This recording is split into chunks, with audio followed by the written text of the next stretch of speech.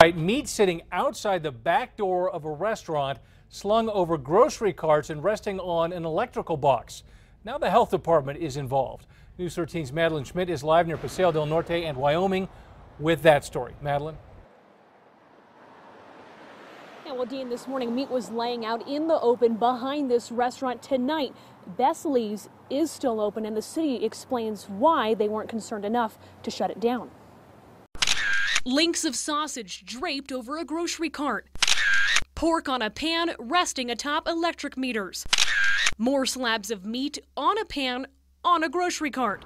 These pictures were taken outside Lee's Asian Gourmet off Carmel near Paseo yesterday and today. The meat was sitting by the back door. Having it out in the sun and having it around just like where birds or bugs can land on it, just exposed. Yeah, exactly. It's not covered. We spoke with a woman who works near Lee's but asked not to be identified. She says she's seen different meats, even vegetables, left out back several times a week over the last few months. Almost a daily basis. It's fairly often. First word that came to my mind is disease. We asked the owner about it. He claims the meat is for his employees, not customers. He said it's for celebrating the Chinese New Year later this month. We reached out to the city's health department, who quickly sent an inspector out.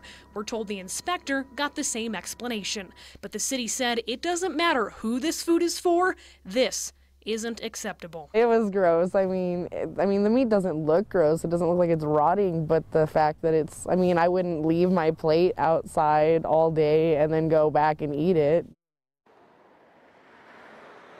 Now, the city says that the health inspector did make the restaurant throw out the meat from this morning and destroy it. But as for the meat from yesterday, they couldn't find that. The city also said that this restaurant will now go through some food safety training in the very near future.